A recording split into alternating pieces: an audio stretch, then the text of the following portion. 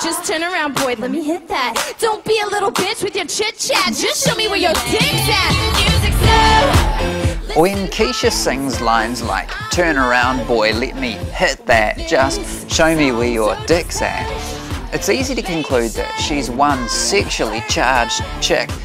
But honestly, don't we all have X-rated thoughts sometimes? Some more than others?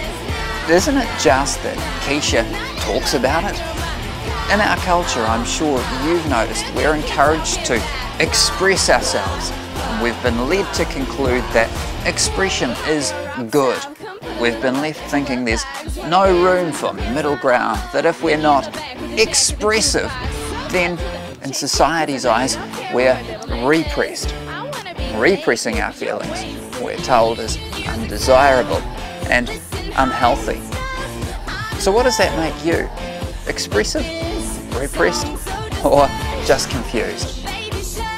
Maybe you grew up with a filter between brain and mouth. Maybe you're someone who chooses to express what is good and helpful for others instead of claiming your right to self-expression at others' expense.